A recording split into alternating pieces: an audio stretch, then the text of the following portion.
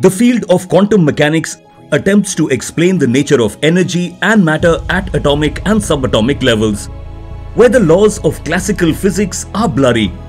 Currently, scientists worldwide are attempting to exploit the quirks of quantum mechanics by developing quantum technologies to provide solutions for incredibly complex problems in fields ranging from computing and communication to cryptography and chemistry. Quantum technology is revolutionizing almost every aspect of our lives, from the way we communicate, navigate, and make financial transactions, to even medical treatment and healthcare.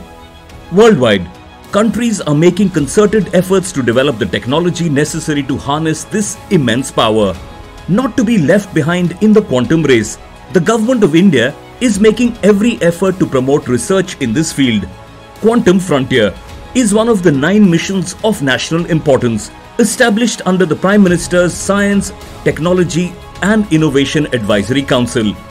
It aims to promote cutting-edge research for India's sustainable development. The Government of India announced the National Mission on Quantum Technologies and Applications, or NMQTA, during the Union Budget 2021. The Department of Science and Technology has also set up QUEST, or Quantum-Enabled Science and Technology, a research program to develop the nation's quantum capabilities.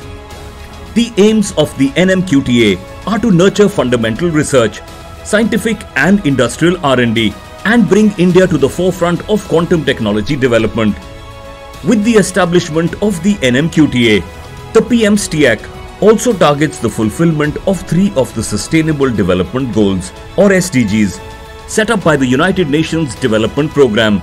With this initiative, India has the potential to create a powerhouse of knowledge, resources, and talent in research laboratories to provide startup companies with a foundation and space to flourish and dominate at the global level.